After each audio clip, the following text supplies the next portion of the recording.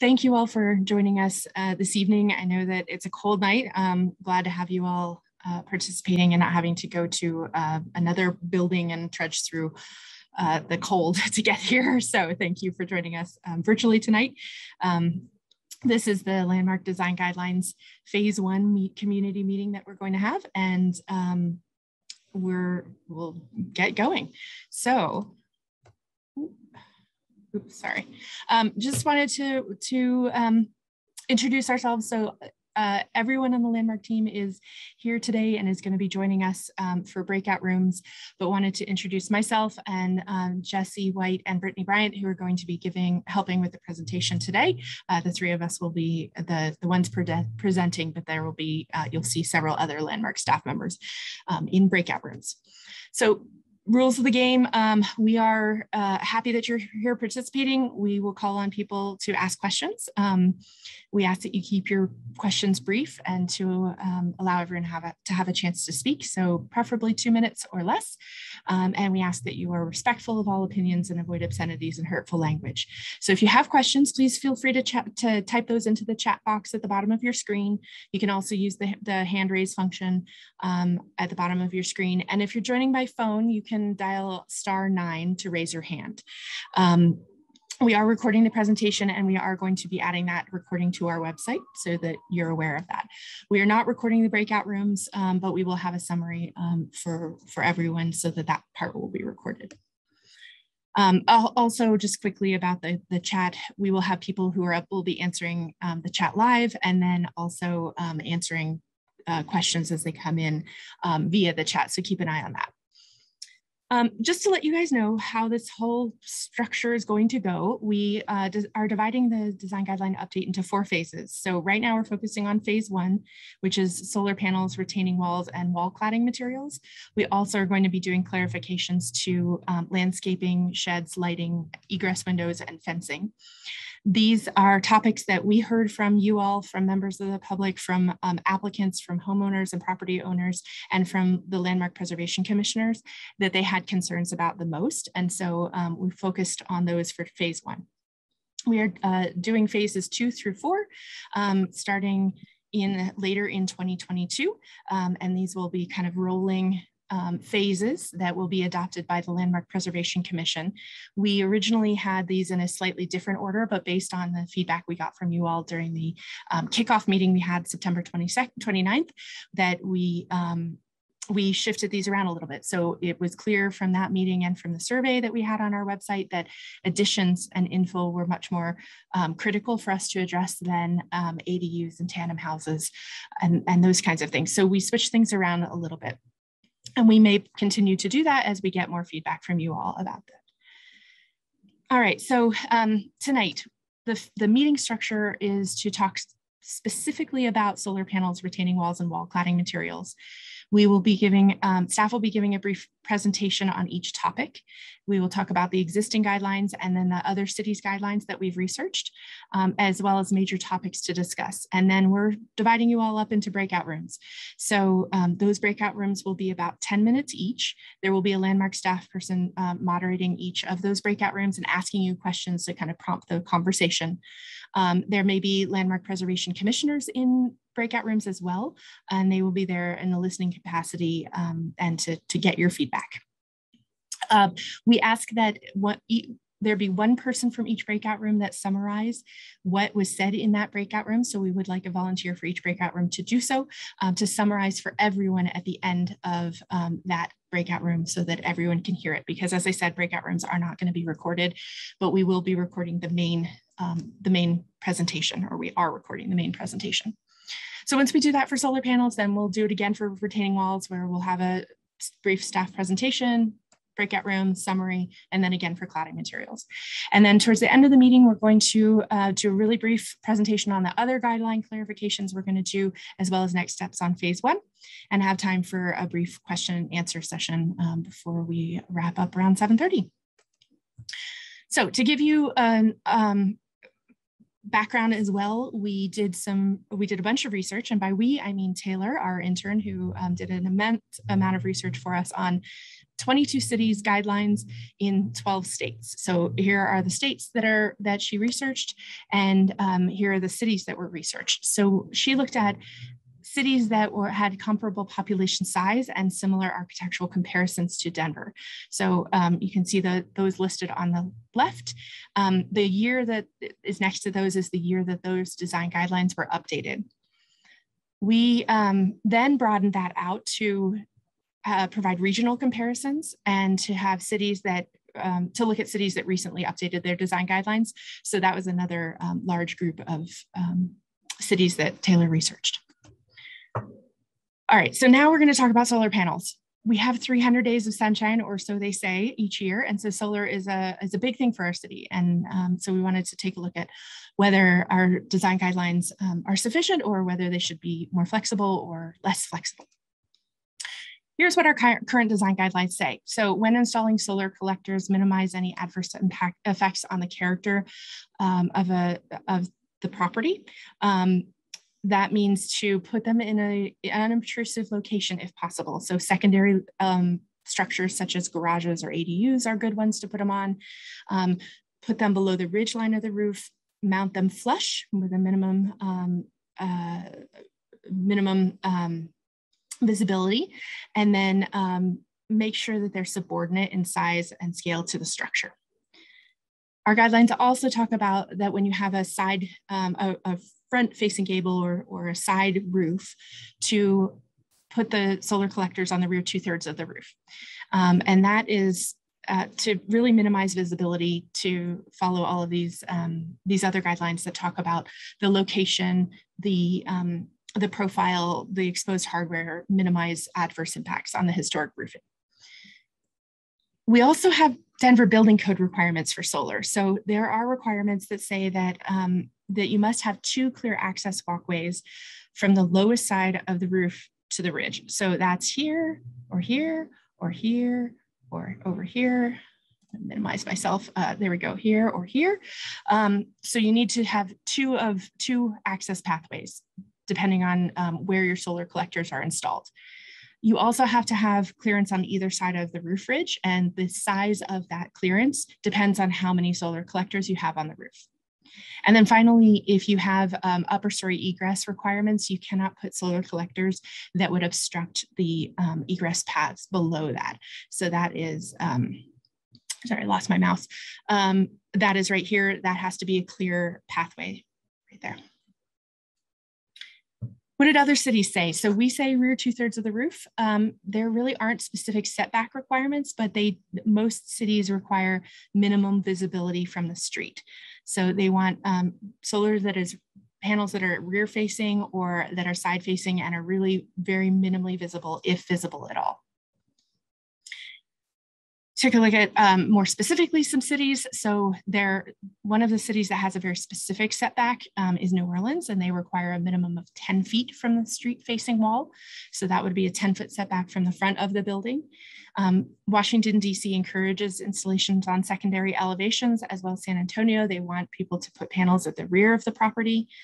Fort Collins has specific guidelines about individual landmarks. They don't have dimensions on their setback, but they say that a setback is required for individual landmarks, highly visible roofs, and if there are many intact historic buildings in the area. There are flexibilities on setback in some of these cities, depending on solar efficiency and solar access. So Fort Collins, for example, allows solar flexibility for solar access if it's a contributing or a non-contributing building to a historic district, or if the roof is not highly visible and it's an individual landmark. San Antonio allows flexibility, Washington, D.C. allows flexibility, but have requirements based on what the design should look like. And then design of panels. This comes up fairly regularly in Landmark Preservation Commission meetings about about the design of how these panels are installed on the roof. New Orleans requires a rectangular and contiguous arrangement, whereas DC requires compositionally balanced design, especially if the roof panels are visible. And then San Antonio requires that they're flush mounted, they're not a visual distraction, and if they're low profile and match or similar color to the roofing material, then there could be greater flexibility there in location. So Some things we would love for you guys to talk about and think about. Should there be different design guidelines for different roof forms?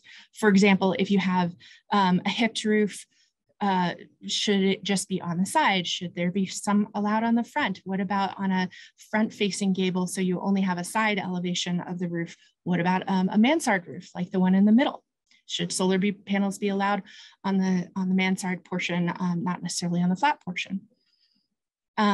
What about buildings that are interior to the block or corner properties that have much more visibility? What about the design of the layout? So should they be symmetrical? Should they be grouped? Should they be allowed to be random? What about roofing materials? Does it matter if they're on asphalt shingles versus metal roofing, like standing seam metal, or if they're on clay or concrete tiles? What about visibility there?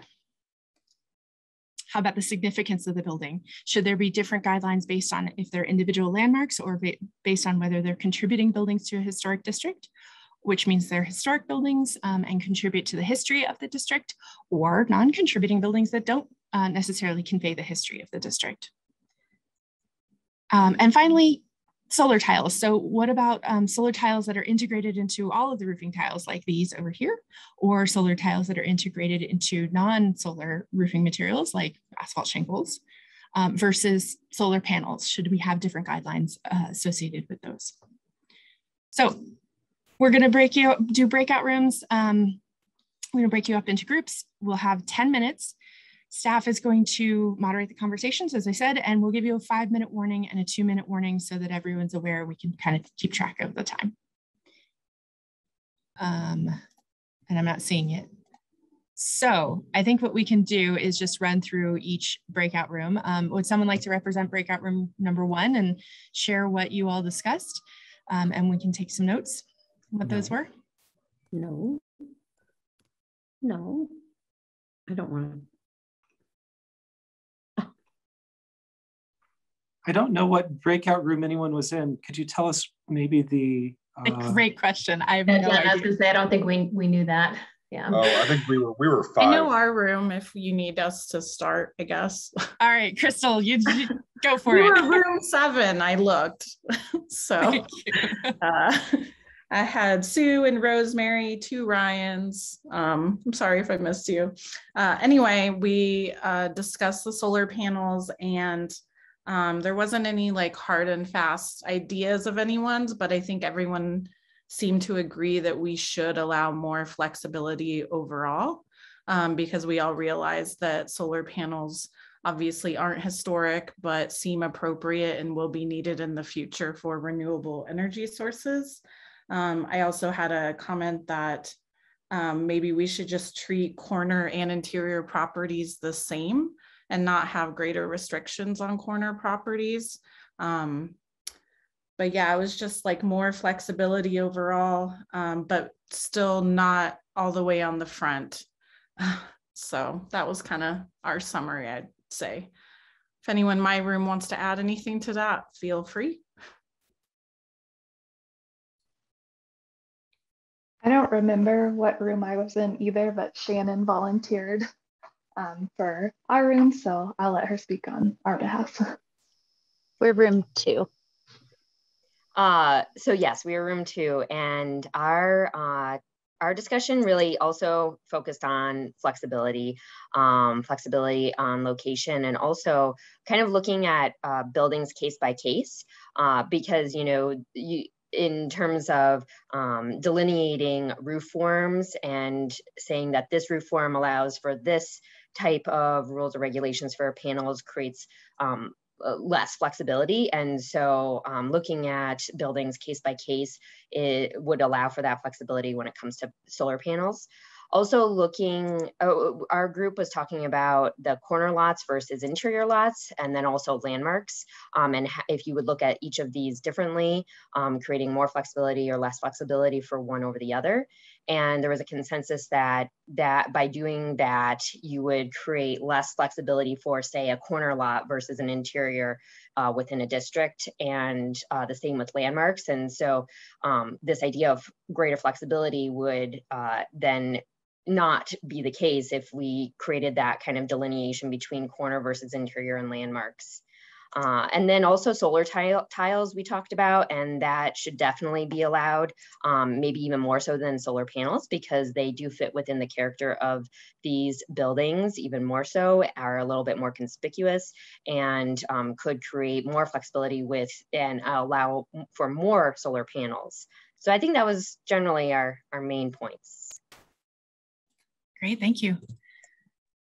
And I don't know what breakout room we were in, but Ozzy Friedrich took notes for us. So I'll allow him to unmute himself and share everyone's thoughts. Yeah, so our group started with a really interesting statement that solar is going to be the future, which I think is a really important thing to note. And, you know, ultimately, we probably don't want to disadvantage historic neighborhoods by making it too hard to have solar. Since that's going to be the norm for a lot of places. Then the discussion was that there's lots of it depends when we talk about these things, but that more flexibility is needed. It was thought that the current guidelines make sense for individual landmarks, but not as much for districts where there are a lot of ordinary houses that could have solar without, like just lots of solar without being disruptive. I think there was a sense that the example of like current technology solar on front of mansards probably wouldn't be so great. And then I think there was a consensus that the Tesla roof tiles and the other rooftop products look pretty great, maybe better than asphalt shingles, and why restrict those? So that was us. Great, thank you. All right, who's next? Gary, go for it. Nobody volunteered in our group, so Evan volunteered me. Again, there was a conversation about wanting more flexibility relative to how visible the roof is. For example, in a neighborhood where 2.5-story Queen Anne's are 3 feet apart, you might not see the panels from the street, even if they went all the way into the first third of the roof. So it's kind of a case-by-case basis. There was a comment made about older neighborhoods where there are a lot of taller apartment buildings adjacent to older buildings. And while it's not a guideline issue, it's the issue of solar access being denied some people by other development. And that's not necessarily something that the guidelines will address, but it is probably a city issue that should be looked at. Yes, consideration for different roofing materials, that solar panels on some roofs are more obtrusive than others. And again, should be looked at on a case-by-case basis, just how character defining the existing roof is and how the installation of solar panels might affect that.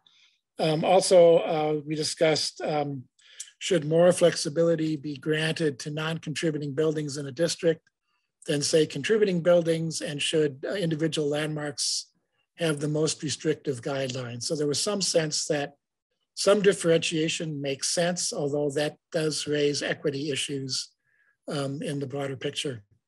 I think that kind of sums it up. Great, thanks. So that's about half of our breakout rooms. We still have 4 more. Who would like to go next? We had Allie taking some good notes for us in our breakout group.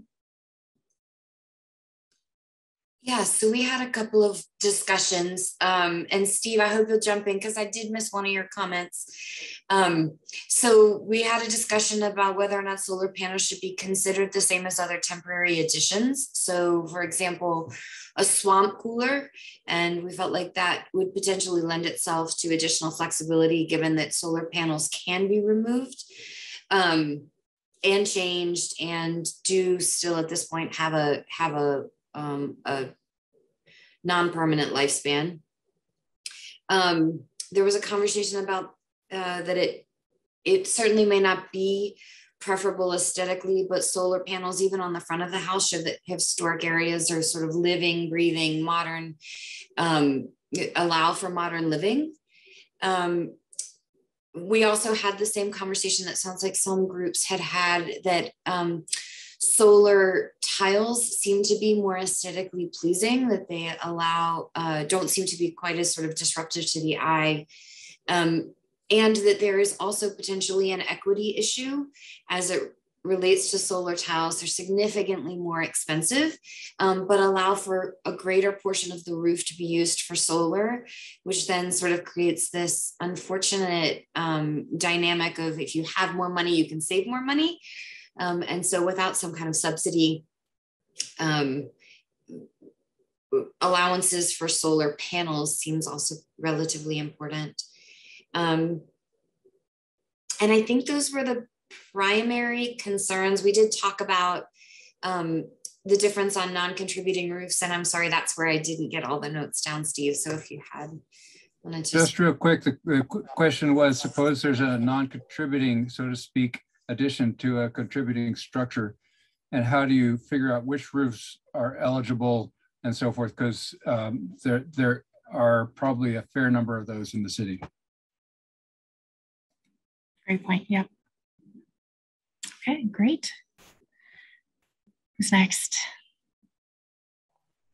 I would love to volunteer Bruce from my group, room 1, especially to talk about the idea of solar efficiency flexibility. Sure. So we talked not only about the historic nature that we're trying to protect, but also the need for some flexibility for efficiency. Like if there's a tree or a shade structure, as someone mentioned, an apartment building next to a house, you might need to move it to a different location than is currently allowed. So the flexibility might be considered in a way almost like a flow chart, an if-then statement. If there's something, then you're able to do something else, so that there's a way to prioritize what you would like to see, but that it would allow some flexibility if that's not possible for efficiency. And we also had to have a conversation about equity as well, that people who live in historic districts shouldn't be penalized necessarily to do the right thing. So how do we do that in a way that encourages the right behavior, but that also preserves what we're trying to preserve, bottom line. And I didn't share, but Breckenridge has a really complex structure of a preference system, and it's kind of a if then do this and you know, that kind of thing. So there are other cities that do that, which is kind of interesting. So. Great. Kara, it sounded like you were going to jump in. Yeah, we were room 6. I know Patrick was taking some notes if he would like to speak. If not, I think Kelly and I were taking notes as well. Yeah, thanks, Kara. I thought we were room 6, but I couldn't quite remember for sure. But a lot of our discussion focused on kind of the need to defer to the individual landmark districts for a lot of these decisions in the end, because, you know, different roofing materials and shapes and architecture can vary widely between the districts and what's significant to them. Let me see here. Another issue that we know we had some debate on actually was the consideration for the longevity of the solar panels. You know, some of us thinking that, you know, solar panels could get greater flexibility because they're not necessarily long-term architectural modifications. You know, they can be removed, but in practice, you know, it might be a little bit difficult to do that. They're maybe not as easily removed as you might think. But I think the overall theme was that, you know, we could have greater flexibility in areas other than that immediate street view. You know, there could be more consideration for taller buildings that the roof is, you know, not really visible anyway, or maybe other parts of the roof that are on a larger lot or a corner lot that would be less visible. So yeah, I think overall we supported some more flexibility. Great. All right, but I took notes for our team, but I think there's one more out there. Did everyone talk? Everyone share? All right, then we'll share what our group, which was room 8. I'm always going to be part of room 8 because as the host, I have to I can't be assigned a room. So anyway, we the discussion, I'm looking over at my notes, the discussion was largely that the current guidelines are a good starting point, that there could be some more flexibility when it comes to homes on avenues that are street facing. So you have on the east-west streets that where if you have a house that faces south, and so you have a roof that is very visible on a south facing slope of a roof, that maybe there could be more flexibility there, but it really, it depends on the design, that as less disruptive as possible. So more rectangular, less staggered and stepped would be important. Definitely not having solar panels on mansards. There is a lot of concern about highly visible solar panels. So if you have a corner property or you have a lot of visibility over a shorter property, so you're maybe a 2-story and there's a 1-story next to you and there's a great amount of visibility, that there was a strong feeling that disrupts the historic character of the district. And then if the roofing material is a character defining feature, so for example, a clay tile roof, then maybe there should be more restrictions when it comes to solar panels on those because of the contrast and the change to a character defining feature. And finally, like many of you, there was talk of solar tiles and how wonderful they are, and supportive of those. So, all right. Well, thanks very much. I'm going to share. If anyone has anything else they'd like to add, please feel free. Otherwise, we'll jump to retaining walls. All right, Jesse, I'm going to share the screen. Jen, we did just have Sveen had raised his hand. Oh, I'm sorry, I didn't see. Oh, Sveen, you'll have to unmute yourself. You're on mute. Oh. Maybe that was an accident. Okay, can you hear me now? Yeah, very good. You're good. I just recommend from everything I heard, there's one word that seems to be pervasive, namely the word flexibility. And I recommend that the commission keeps that in mind. Sounds good, thank you. Absolutely.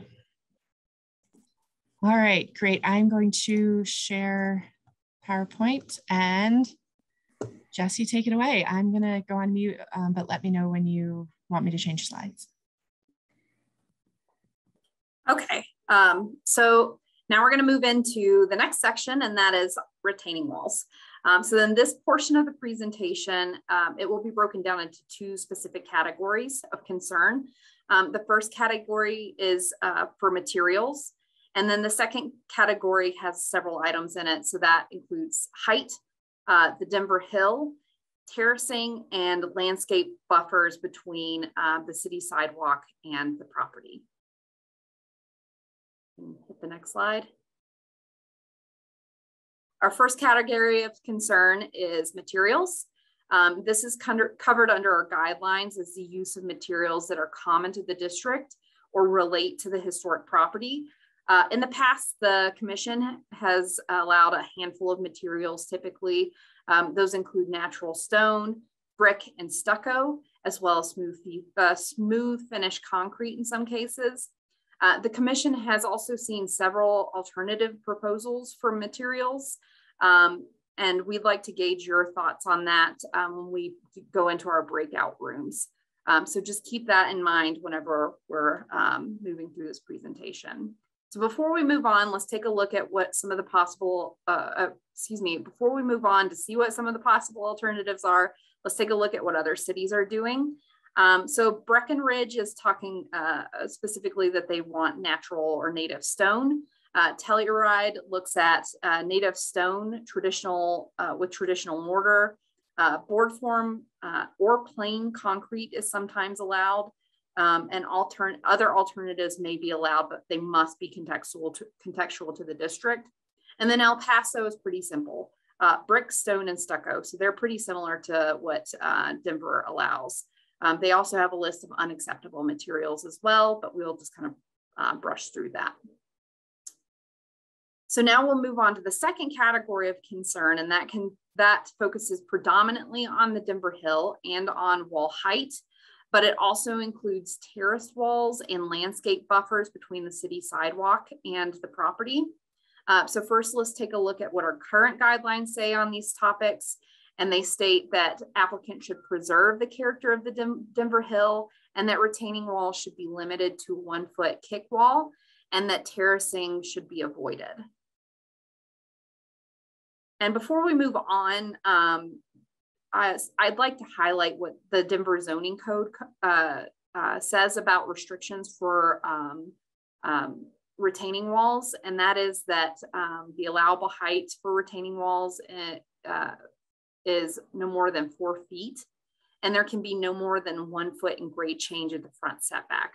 So this is really important to know because we aren't going to be making any updates to the Denver Zoning Code as we're updating our guidelines. So whatever we decide is appropriate to update our guidelines to, it will need to be within the parameters that are outlined in the Denver Zoning Code. So again, max height of 4 feet and no more than 1 foot grade change in the front setback. So let's look at what other cities are doing with these topics. Breckenridge talks about maintaining the height of existing walls and not increasing the height. It doesn't really look like it covers new retaining walls, although it does say if you do need additional security that you can put in a wrought iron fence on top of the retaining wall. Telluride is a little more detailed when it comes to height. They talk about minimizing the height of walls.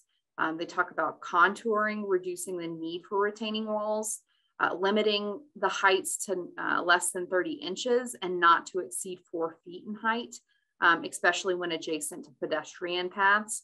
And that terracing of steeper hills is often encouraged. So a little bit different from what Denver's doing.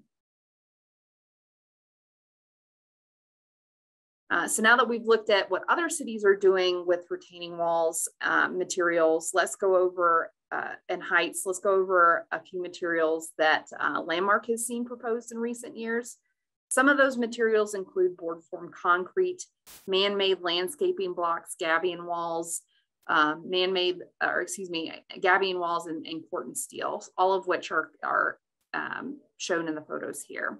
Staff do not want to limit your discussion about the materials to just these 4 materials. We'd really like you to discuss any materials that you think might be appropriate here. So what we would like you to consider it is, what is an appropriate material and why is it an appropriate material? And does quality, longevity, appearance, and context come into play when selecting those materials? And then finally, let's move on to our discussion points. So in this section, we'd like to encourage you to have discussion around both of these areas of concern. I mentioned some questions to think about for materials. This is dealing mainly with the Denver Hill terracing and landscape buffers. So some questions to keep in mind. Do you feel that a taller than 12-inch kick wall is appropriate for in front of a building?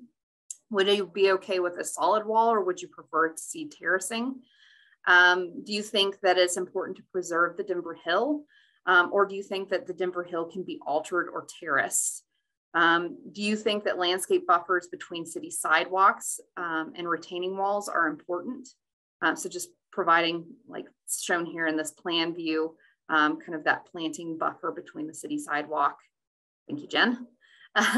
And the retaining wall, just to kind of soften it. Or do you feel that there should, do you also feel that there should be different standards for properties in a district versus individual landmarks? And then finally, are there any other areas of concerns for retaining walls that you think landmarks should address when updating the guidelines? So really, we just want you to give us your feedback and thoughts on materials, heights, Denver Hill, whether terracing is appropriate, and if a landscape buffer would also be appropriate.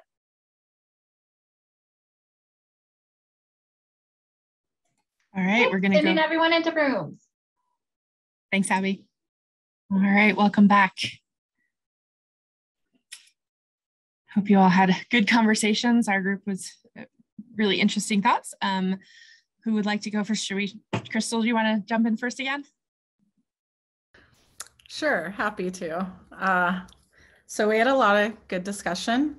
I will say, I think the The main point is that nobody likes the Denver Hill or cares about it.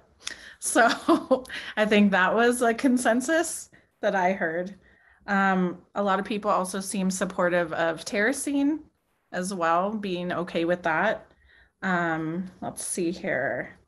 Material wise, it sounded like people were not happy with railroad ties. They don't think we should allow those. They were a little more open to concrete, and also think that the materials should really be based on the district and what is common to that area. For instance, we could be more lenient in like an industrial rhino area per se with gabion walls or concrete versus, you know, a different district. And also it was mentioned how it's really hard to maintain the Denver Hills, just to water it because they die easily. And also it was mentioned that they think it's important that there be a bit of a setback between the sidewalks and the retaining walls or fences, just to have a little bit of landscape space there. And let me see what else. I think that's the gist. If anyone else wanted to add anything, Sue mentioned fences on top of retaining walls, but I'm not sure how much that jumps into specifics of retaining walls. Yeah, something our group talked about as well. All right, who's next? I can summarize for my group, which is group 2. So my group basically had the opposite reaction to the Denver Hill, and felt that they are a unique feature to Denver and should be maintained when they are significant to the district. There was discussion that retaining walls sometimes end up being a do-it-yourself project, and it's something that homeowners can do themselves, but they do significantly change the appearance of the district. And if we are going to allow retaining walls, it should only be in certain circumstances, like there's damage to the sidewalk or there's flooding issues. But my group was mostly in favor of keeping our current guidelines in place and felt that our guidelines were pretty straightforward as they're currently written and are a little bit clearer than some of our other guidelines. We did briefly touch on the Denver Hill and issues with sustainability there. But generally speaking, we felt that preserving the Denver Hill and not allowing retaining walls, but if we do, using durable materials and not timber ties and things like that would be most important. Great. Ozzy, I can kind of go over what we went over in our group, unless you would prefer. Okay, so Ozzy started the conversation off with an interesting question of why do we even review retaining walls through landmark? Why not just do it through zoning? And if it's not impacting the main structure, then why are we reviewing them? Which I thought was an interesting question, good question to add in there. It does appear that the consensus was that flexibility should be allowed in districts, and maybe a closer look on individual landmarks. They also did state that it depends from property to property. So there are some areas where the Denver Hill is quite steep, and changing or putting in a retaining wall may have a bigger impact than on a property with a smaller Denver Hill. So they kind of wanted us to look at it on a case-by-case basis. They did talk about how terracing does help. There was mention about how kind of terracing does help to maintain that overall appearance of the Denver Hill, but allows people to more easily maintain the slope. There were also kind of a consensus that materials are very important. We had a person that had mentioned that the materials should be deferential to the, for a retaining wall should be deferential to the architecture of the building. So maybe that leaves it open, vague enough that as new modern materials come available, the commission may have flexibility to see if those materials fit within the context. There was also kind of a strong consensus that Modern materials could be used, like the gabion sill the gabion wall or the Corten sill in certain cases. Again, it depends from property to property, but not the crummy man-made block that you get at Home Depot. Maybe not an appropriate material here. They also said height would be on a case-by-case basis as well. Again, kind of touching on different heights on Denver Hills or different changes in grade at the front of the property that would need to be addressed from property to property. So that was basically in a nutshell what our group discussed. Ozzy, if I missed anything, feel free to chime in on it. I should clarify, I wasn't advocating for not regulating retaining walls at all. I was having a hard enough time caring about them to just, right. Note taken. That's great. All right, who's next? I'm going to ask Sandra to talk for group number 1. Okay, so as far as materials, we talked about what looks good with the house and having it be something that's consistent with the look of the house. We talked about longevity of the materials and some debate about which materials have longevity. I think you probably have to look that up with the material you want to use. The Denver Hill, my point about the Denver Hill is that it really hasn't been around, that it has been flattened out for probably 100 years before there were the guidelines from Landmark. And so it really shouldn't be revered. However, we also had people who felt like if the majority of the block still had the hill, then maybe you should keep it. If the majority of the block still had retaining walls, maybe you keep that. You certainly wouldn't want to penalize a person, if the neighborhood was, if the block was 50-50, I don't know how you work that out, but I just think that the idea that this Denver Hill so named as something sacred is really a misnomer and not really consistent with the history of at least the East 7th Avenue Historic District, where probably half the houses have flattened out yards, particularly the oldest ones.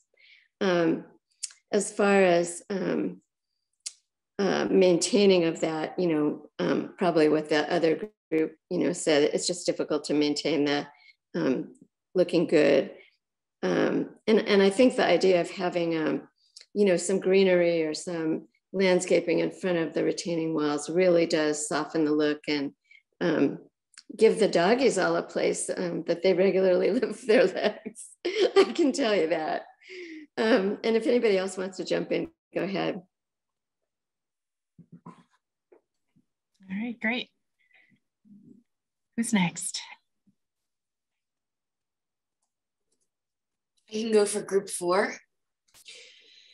So we had a comment that landscaping is sort of a modern complement to historic structures, and that we acknowledge that it can be really difficult to recreate the large and the well-set stones that are maybe more historic to the area. I think there were multiple comments that the context of the area is really important. It would impact the materials and the height and the visual impact. And we acknowledge that honestly, like some of the other groups have said, may vary block to block, in addition to neighborhood to neighborhood. That some of the retaining wall guidelines have been inconsistent, have been and could be inconsistently applied, and specifically as it relates to non-permanent versus permanent knee walls or retaining walls, and that ideally form would follow the function, and that maybe a less prescriptive option, saying that choosing materials that specifically relate to a contributing historic structure may be helpful. There was some preference for terrace retaining walls particularly to replace the existing damaged walls. And like some other people have said, noting that the Denver Hill may actually not be sustainable or environmentally friendly. And in some cases, a retaining wall may actually contribute to the appearance of the neighborhood.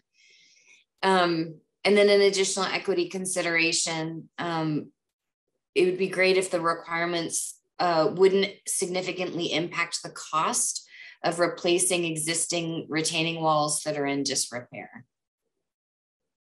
So I think that, I hope the group members would add anything if I missed anything. Thank you. Anyone else? I think we have a few more that haven't shared. I'll report for group 3. Again, there was an appreciation for the Denver Hill, where the hill existed as a contributing feature in a particular neighborhood. There was a comment that the top of the wall is as important as the materials on the face of the wall, which I think is something that the guidelines may not address as clearly as they could. A lot of the comments had to do with the compatibility and context of individual blocks in individual neighborhoods, so that a certain amount of flexibility would be appropriate, that what is contextual and fits in on one block or in one neighborhood may be completely different in another block and another neighborhood. So that it seemed to me that the comments, a lot of the comments had to do with maintaining a consistent or compatible context of what's done from one property to another. And I think that kind of covers it. Unless someone wants to add what I might have missed. Thanks. Kara? I was going to say, Patrick, do you mind going? Or if not, I think Kelly and I took notes as well. Yeah, I can go for group 6. I think we were on the same page of deferring to the individual districts a bit, with the focus being on whether it's the retaining walls or in general or terracing specifically, that it fit within the character of the district. We actually had materials-wise, we had mixed opinions on the railroad ties. We had some for, given Denver's historical context as a railroad town, and then some against, being that they don't tend to hold up that well.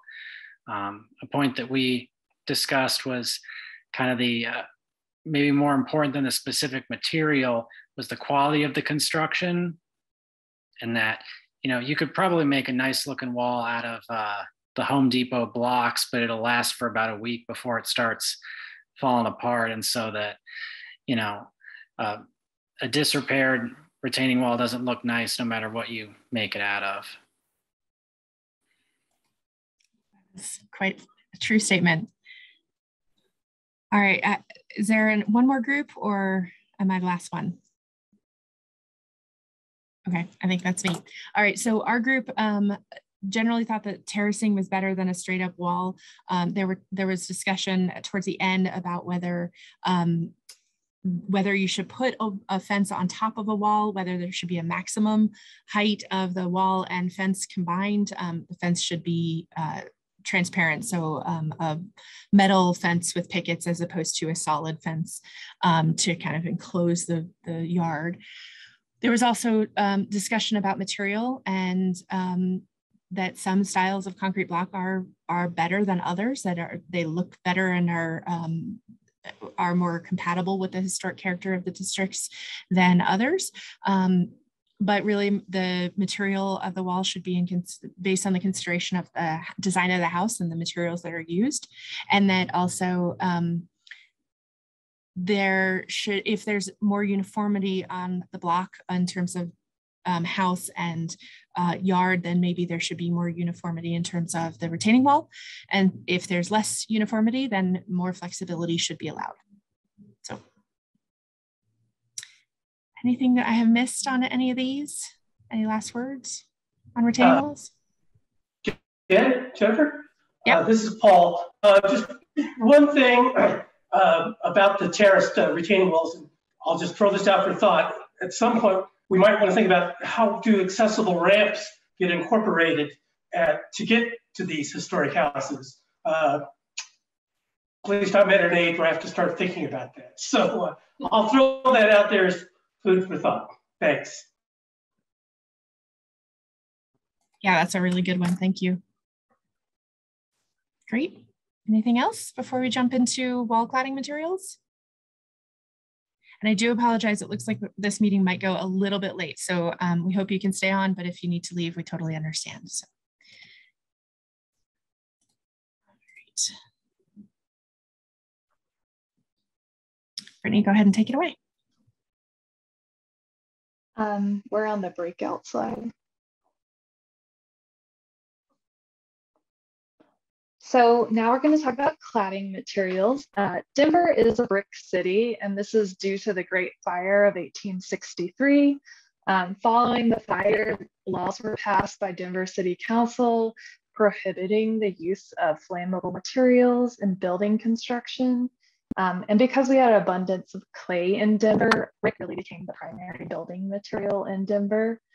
There are some stone houses, and 5 main rocks were quarried within locally, and those are granite, sandstone, marble, travertine, and rhyolite. You see a lot of those on the Cap Hill mansions. And then finally, terracotta became really popular after the 1900s, and the Denver Terracotta Company was one of the largest producers in the country. So because of this character, our guidelines state to use materials that appear similar in scale, color, and texture to those seen historically. So generally that means brick, stone, or genuine stucco. Our guidelines say that architectural metals may also be appropriate, particularly in commercial context. But we also have a guideline that says you can use new materials as long as it has a similar appearance, size and shape and finish that conveys a sense of authenticity. We do have a guideline that specifically states that if you're using fiber cement board, it cannot be detailed to resemble wood grain. So what did other cities do? In terms of vinyl siding, most of the 22 cities that we looked at do not allow vinyl siding. However, it might be allowed in specific circumstance if it's new construction, it's not highly visible, and it's not altering a character defining feature of a building. In terms of faux wood grain, out of the 22 cities we researched, only 1 city allowed the use of faux wood grain, and that is the city of New Orleans after the commission reviewed that material. So it's pretty much the norm across the country not to use faux wood grain products because it doesn't have the historic appearance of historic materials. Another thing that we look at in Denver is the reveal of siding, and currently we require a 4-inch reveal for lap siding and a 5-inch exposure for shingle siding. In other cities, siding reveal is not generally discussed, but if it is generally within a range, like Plano, Texas allows 4 to 7 inches, or like Breckenridge, it says it should match the original lap dimensions. So that's generally what other cities are talking about when they look at materials. So when we're considering materials, it's important to keep in mind if the building is an individual landmark, like the Zhang Mansion pictured here, if it's just a contributing structure to the district, like this middle picture here, which has a new addition on its rear, or if it's new construction, like this picture on the right of your screen, or if it's a non-contributing structure. So you want to keep in mind where the materials are going to be applied and what the building is and its significance to Denver.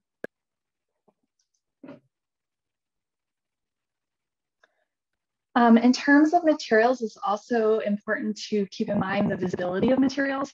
So if the material is going to be on the front facade, it's going to be very visible from the public right of way. However, if it's on the rear of the structure, it may not be as visible, but that can change based on if the building is an interior block or corner property. And then you'll also want to keep in mind primary structures versus secondary structures. So, you know, a primary structure is going to be a lot more visible than a secondary structure.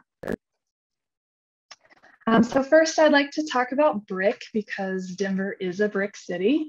Red brick is the dominant brick color in Denver's oldest neighborhoods, but in the mid-20th century, buff brick, brown brick, and green brick became popular as well. Today, brick can be manufactured in almost any color, ranging from white all the way to black. A brick wall can also have different color blends to provide variety to the wall surfaces. So mostly we do get a lot of red brick infill just because that is the dominant color, but we are seeing some new colors pop up here and there on new construction. In terms of brick, it can also vary in texture and finishes. So historic face brick in Denver is hard fired and individually pressed into molds, and this creates really clean lines. Face brick generally requires little maintenance and sometimes can have a decorative glaze or finish. Wire cut brick, which became popular more in the mid-20th century, is formed by slicing a brick size piece from a length of clay, and this actually creates a rougher texture that is noticeable on the surface of the brick when it's fired. Today you can get brick in all types of textures and finishes. Brick that has become popular is tumbled edge bricks. So this is bricks with slightly round edges and corners, and it has a soft face that you see here in this photograph. These bricks are specifically manufactured to look old and weathered, and tumbled edge bricks are not something that we currently allow, as we feel that it creates a false sense of history.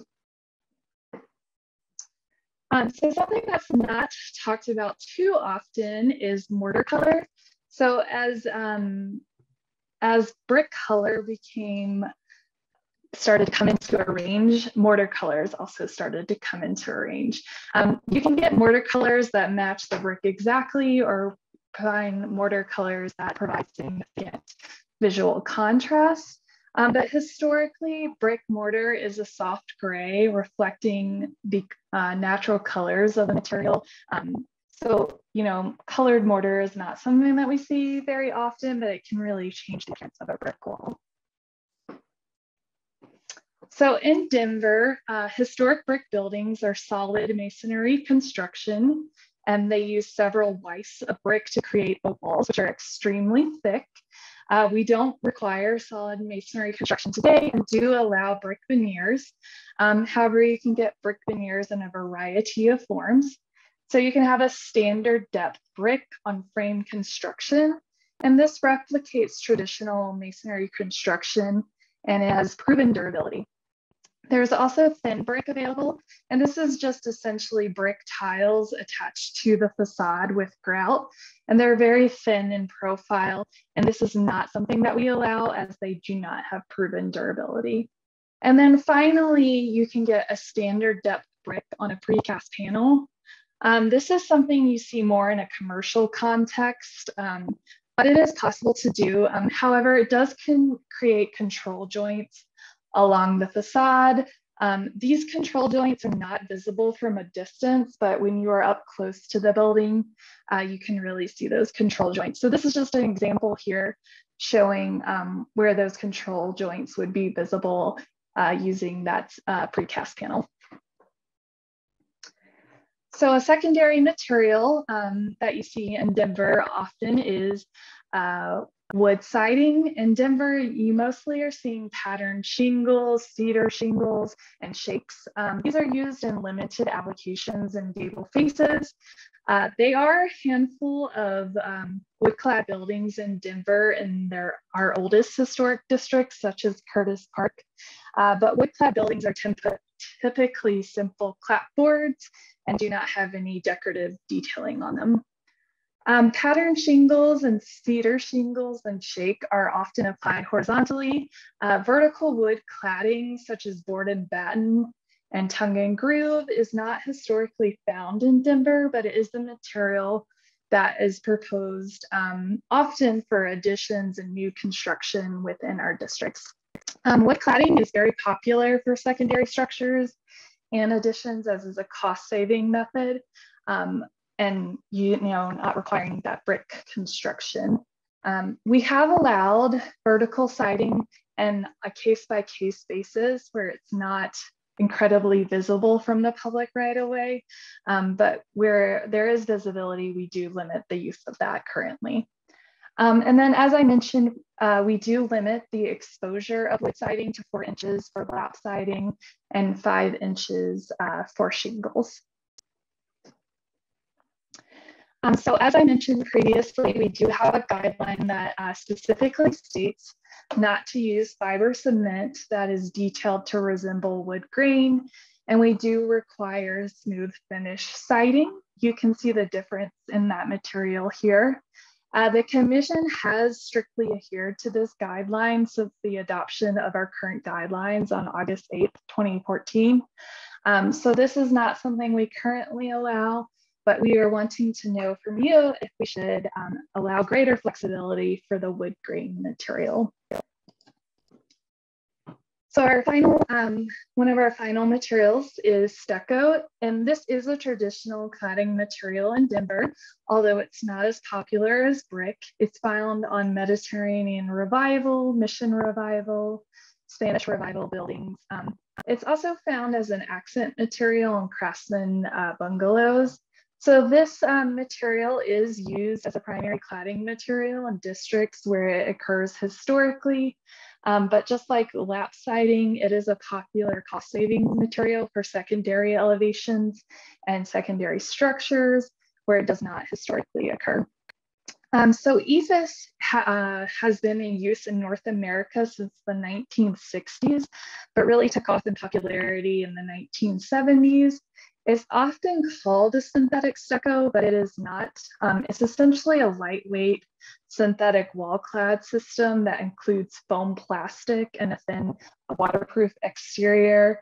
EIFS is not a durable material, and by the 1980s, water leakage issues started to develop with EIFS, and we do not allow the use of EIFS within our historic districts. Another material is fiber cement panels. This is a more modern cladding material, and the Commission has allowed it in very limited use as an accent material on new construction or where it won't be significantly visible from the public right away. However, with cement panels, you do get control joints, and often there are visible fasteners involved with those cement panels. So when you talk about stucco application, there are 2 types of application that can be used. A 3-coat system is a traditional stucco that is on a metal lath, and then it has a base coat and a finish coat. A genuine 3-coat stucco system has proven durability and is the only type of stucco application we currently allow in our historic districts. However, there is a 2-coat stucco system, and this is a true synthetic stucco. It's not the same as EIFS, it is different, but it has a water-resistant barrier, a metal lathe, and then a base coat with an acrylic top coat. It is a little bit more flexible than a traditional 3-coat stucco, and it does require proper installation of the water-resistant barrier to remain durable. But this is not stucco application we currently allow, but it's not the same as EIFS, which it often gets lumped into with. So we're wondering if we should allow additional flexibility in terms of the stucco systems that we allow. And then finally, the last material I'd like to talk about is metal siding. So metal siding is allowed by our design guidelines.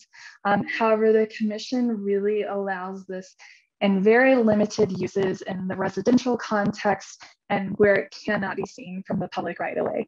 So there are different types of metal siding. There's standing seam, metal panel, and corrugated metal panels.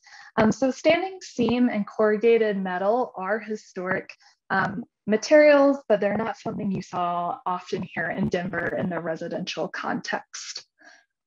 You can apply metal panels both horizontally and vertically. And then metal panels and standing seam can come in all kinds of finishes. So you have matte finishes that you see here, you have the natural finish, and then there's also Corten steel, which is a natural weathered material. The commission does not allow the Corten steel material as it tends to run and create runoff of that material. So those are the materials that are allowed by our design guidelines, and we do have a few questions to ask you about those materials and where we should allow flexibility and where we should maybe not allow materials. Okay, so sending everyone back into the breakout rooms. All right, well, welcome back everyone. And sorry, again, this meeting is going late, but we really are getting some great feedback from you all. So thank you very much for sticking it out and providing such great feedback. Anyone want to jump in and summarize wall cladding materials? I guess I'll go again first. So my group was very spirited in this discussion. I will say we didn't get to necessarily every question, but I think the main consensus, or not, I don't even know if there was one. I think it was like half and half, 50-50. 50-50 that most of them were against faux materials in general. So faux wood grain, thin brick, not acceptable, don't want it. And some people were kind of on the flip side of that. They're supportive of modern materials, don't see why we don't allow it. And Sue mentioned that there could be like a different use of mortar color to differentiate things, but that was kind of our general consensus to keep it short. Great. Anyone else? I'll jump in. So Ozzy was making a point at the end and he got cut off, so I'll let him jump in after I've gone through kind of our list. We also did not get through all the questions. The general consensus was that brick on new construction, you could have a variety of colors, so long as it was not abrasive and compatible with the surrounding context. They were not in for tumbled brick. They felt that it was too jarring and too replicative. There was a comment that our current design guidelines treatment of materials was generally good, with just a few minor tweaks. They agree thin brick is not appropriate. Sorry, I'm having difficulty reading my notes.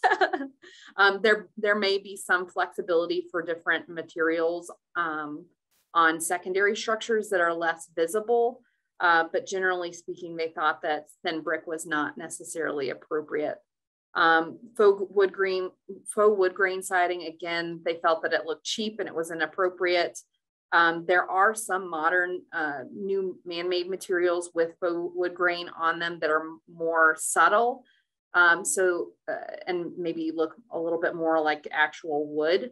That may be something that we can look at in the future as materials improve or manufacturing improves or changes for these materials. But generally speaking, they felt that wood grain was not appropriate. They felt that vertical siding shouldn't be used on the primary structure unless it was historically there. They did think that some additions could be clad in vertical siding as well as secondary structures, so long as it was helped it be easily recognizable as modern construction and wasn't too intrusive visually on the site. They felt that the 4-inch reveal should have additional flexibility, as there are usually a variety of reveals in historic districts. So the vote was for flexibility there. And then Ozzy, you had a comment that you were trying to make about fiber cement material on exteriors. And I wanted to give you the opportunity to finish your thoughts on that. Yeah, thanks. I think 10 minutes wasn't quite enough for this one. Yeah, so this was just a personal opinion that I feel strongly that kind of your most economical way to clad a building these days is with horizontal lap fiber cement siding. And so I know in our neighborhood, we see a lot of ADUs built that way.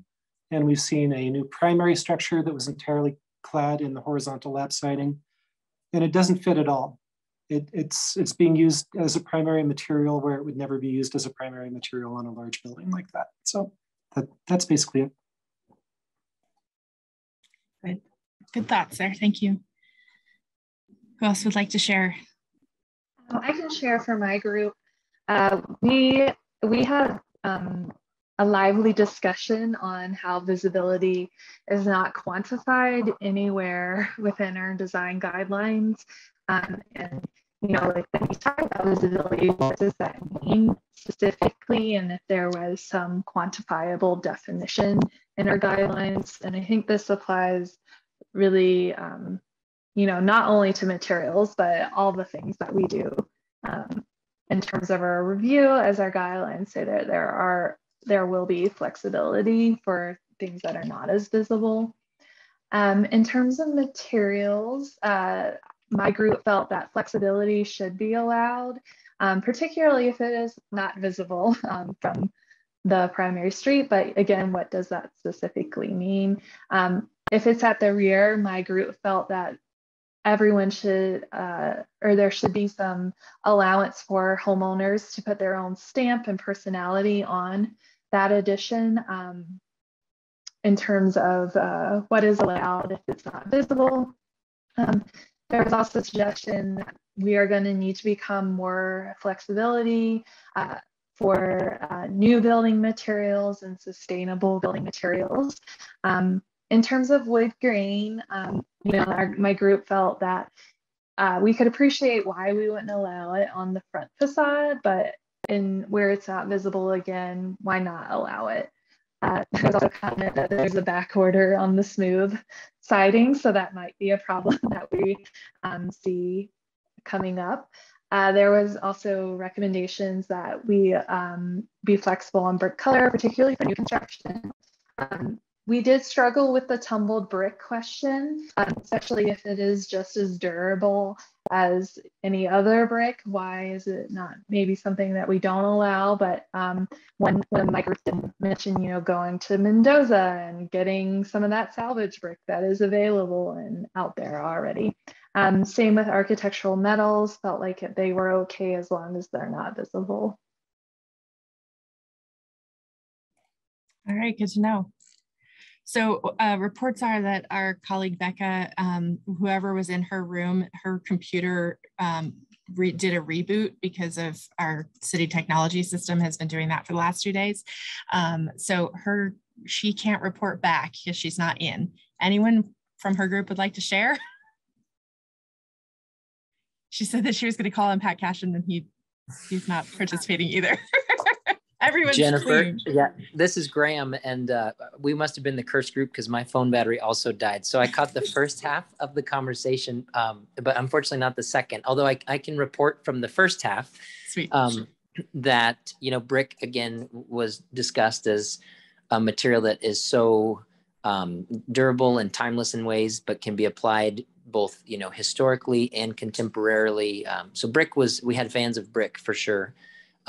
Very much agreement, I think, on the fact that wood texture is not something that we feel should be, introduced. Smooth siding and cladding materials was another good one. And agreement with the other groups in general that a tumbled brick, while certain styles and handmade styles may have had some of that texture historically, the artificial tumbled modern brick was not something that we felt was a good fit. So I would say general consensus with the larger group. And that's the partial report from group one. If anyone has anything more to add, feel free.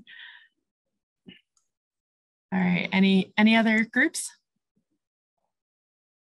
Patrick, I don't know if you wanted to do anything for our group. If not, I took notes. I was gonna say, you, Kara, have the kind of the rundown of all of our line items, so I'll defer to you. Yeah. So basically, we just went through and I wrote down every type of material we talked about and said yes or no on basically any sort of addition, anything that wasn't the historic house. So ours was pretty traditional, maintaining a lot of sort of the traditional materials, but again, very dependent on what is part of the historic character of the district. That Curtis Park is different from the Highlands, it's different from Baker. So there was a lot of wanting to fit in with what is the character of the district, but pretty traditional materials, maybe some thin brick on places that weren't visible, but not necessarily on the facade. Faux wood grain was just like a non-starter in our discussion. And that the 4-inch siding reveal, particularly in the districts that were represented, was probably mainly appropriate. Metal siding in some cases may be appropriate, particularly in places like Curtis Park. Okay, cool. Anyone else like to share? So I can add that generally our group felt similarly to Brittany's, that additions and secondary structures, that we talked about significantly more flexibility on additions and secondary structures, and in particular, in some cases, a strong contrast is better than a poor match. So that in some cases, tumbled brick may be appropriate, but that we felt like it was okay to keep the faux wood grain siding disallowed, as there's not a significant cost difference between the two. We did have a discussion about using vertical wood on the front face of a contributing structure. And the conversation really just said that it could show a similar material, but a contrasting application versus finding a solution that still shows a non-historic appearance, but uses a more historic, I guess, material.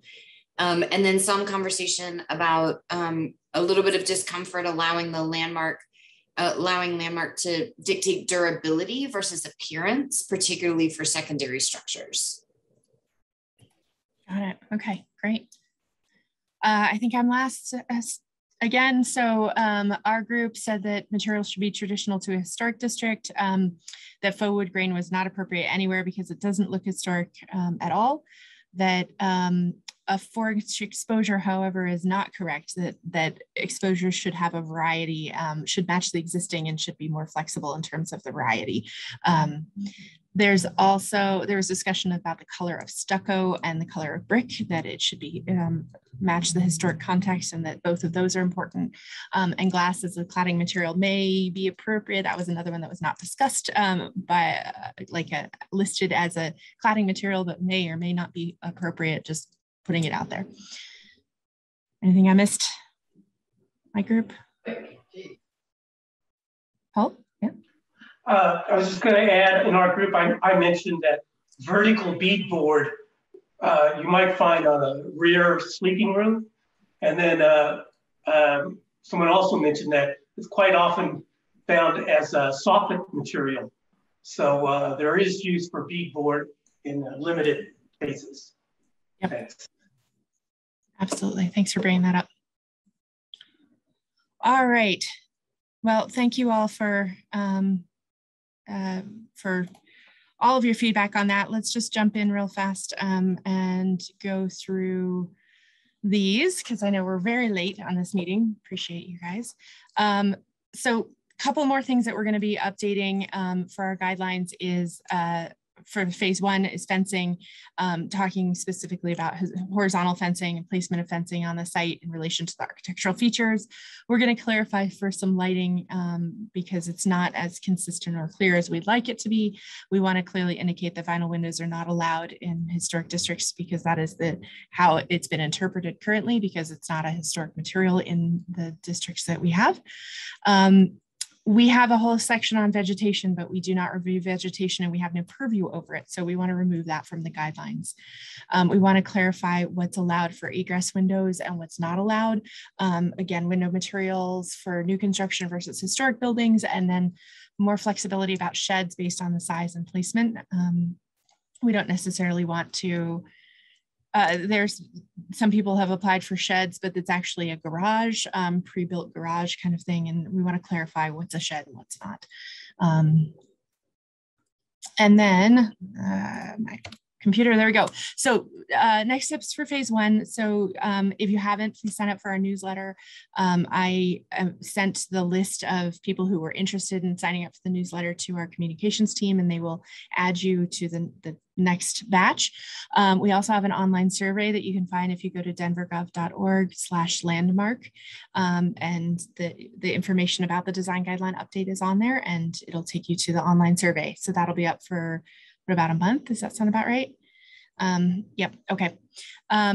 In the winter and spring of 2022, we will have public review drafts, a public review draft out for you all to review, and we'd love to get your feedback on that based on tonight's conversation and the online survey. And we'll have a discussion item with LPC. We'd love for you to provide written or verbal comments at the meeting, and ultimately when it goes to a public hearing at LPC for adoption. Again, please feel free, if there's something that you didn't feel like you got your voice across tonight, please feel free to email us, call us, reach out to us about any of your feedback on any of this. And now, 25 minutes late, we can jump into questions. If anyone has any specifically, you are welcome to ask them, and Evan was going to moderate that part. We have a couple of hand raises. Paul Cloyd, you still have your hand up. I don't know if you had another question. I'm good. Thanks. Okay. Great. We're going to go to Miles Tangelin then. Yes. This is just a question of what may happen in the future. So Blueprint Denver says multifamily housing will happen throughout the city. How will this affect the historic districts? Have you thought about that? Yeah, so that's a great question, and it's not specific to our design guidelines, but we in general are supportive of multifamily housing in historic buildings. A lot of historic homes, larger homes, have been converted into multifamily for many years, and so we are supportive of that. We are also supportive of accessory dwelling units in historic districts. Right now, not all of them have a zoning that allows it, but we are supportive of ADUs in historic districts because it allows greater density in our historic neighborhoods and also takes the pressure off of adding on to the existing house. Okay, so duplexes, triplexes, if they were to do an addition. Yeah, and we have, so there have been some properties that are zoned for multifamily, and there were, for example, a site in Curtis Park that was an empty lot. They built a front to back duplex and then an ADU in the back of that. And so that adds 3 units to a site that was originally blank. Next, we have Gertie Grant. Yeah, my comment has nothing to do with what we've discussed tonight. It has to do with when people buy houses in historic districts. I think it would be really helpful if there was some kind of pamphlet or something that neighbors could give to them that explains some of the requirements, whether they are benefits or additional hoops, like you have to have a permit for windows, which you didn't have to have a permit for when you were not in a historic district.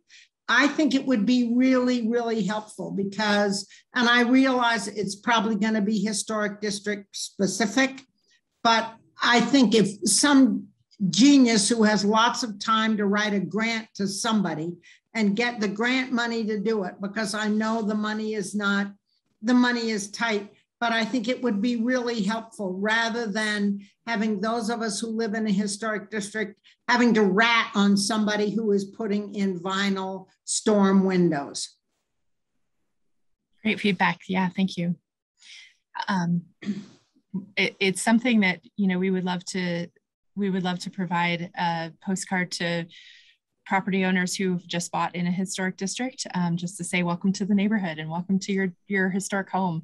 But we have not had the staff capacity to do so. So it's it is a desire of ours. So hopefully we'll get to do so down the road. I know a few historic district or some registered neighborhood organizations have taken upon themselves as well to do that, to put together a how to get a permit, what you need to know about living in a historic district. And that's really wonderful as well. And it's really the realtors that should be telling them before they even buy. Yes. Because they're like, oh, I'm going to knock this down. I mean, I even heard people say, oh, we're going to buy this, we're going to knock it down. I said, you can't knock that down. It's in a historic district. They're saying, oh, you can get around that. No, you can't. And maybe the challenge is the realtors who are handling the transaction, because there are some realtors who take a totally hands-off approach to letting people know some of the challenges of the new house that they are buying. And it may be an issue even for Historic Denver to take up in terms of legislation that maybe would mirror the special district disclosure requirements that were just passed for the additional fees if you move into a special district, that these are requirements that should be disclosed pre-purchase of a home. So just the title work that happens when one purchases a new home, it should show up in the title work because the property has been listed as a historic district or an individual landmark. And we've heard that isn't always the case, but it should happen that way. And of course, now my lights really went out, so it must be totally time to go home. I would add though that it's pre-purchase, right? Title is really, I mean, they've already gone all the way down the process. And then they have to make a decision on the day that they're signing over, their however hundreds of thousands of dollars that really in the disclosures when looking is more the issue. Yes, understood. I've got a quick question. So in rolling out this process, would you guys want to do anything different for your engagement, or what are your concerns about when you're doing these changes about how to make them better, or things you'd like to see? I'm not able to know who that was who asked the question. I think it was Miles. Okay, thank you. In terms of engagement, we are doing these community meetings for each phase. We are also going to be sending out information about public review drafts. We are also sending out information about when the LPC discussion item will happen, or discussion items will happen. And we're trying to get as much public input as possible regarding these design guideline updates, so that can inform what is actually in the update, rather than us developing the design guidelines that we're updating and then asking you all if you think that is an acceptable solution. But what do you see as the greatest challenges? And if you could change this process, how would you do that? I'm not sure I can answer that question. I think the challenges that we have faced in the past are that the design guidelines were drafted and then sent out for comment, as opposed to getting community feedback first. And so that's why we are just changing this around, so that we get community input first. I'd also suggest for next meeting, it might be helpful to have poll questions as well. As you sort of, if you, for example, the mortar question or the grain, faux wood grain question, to get sort of a quantitative answer in addition to the qualitative discussion. What are your pain points as far as staff goes, as far as the process from projects getting submitted to you? Is there something that would change in that you guys would like to see different? Well, we're working on updates to our application materials so that we get more complete applications right away, so that applications can come through our process and go get reviewed in a more expedient way. So that's something that's outside of the design guideline update. We're constantly working on process improvements internally as well, and things that have to go to the LPC for rulemaking will definitely be part of a public process. So keep that in mind. We'll be seeing those come through as well. Can I also just jump in? I wanted to mention to everyone, like, this is our community meeting, but we're taking comments this entire time. Like, yes, please email them to us. Please take our survey. We are going to collect all these and we are listening to you, and that's why we're doing this. So. Yeah. Are there any further questions? You have our email address, you have our phone number, and the website. If you're on Instagram, you're welcome to follow us on Instagram. We're posting updates about this process there. But yeah, we'd love to have you provide as much feedback as you'd like to give, and tell your friends and neighbors and colleagues who work in historic districts or live in historic districts to reach out to us about the guideline update, because we do want to get all of your feedback. Thank you. Yeah. Thank you. Thanks for staying so long. Have a good night, everyone. Thanks. Good night. And goodbye. Thank you. Good night.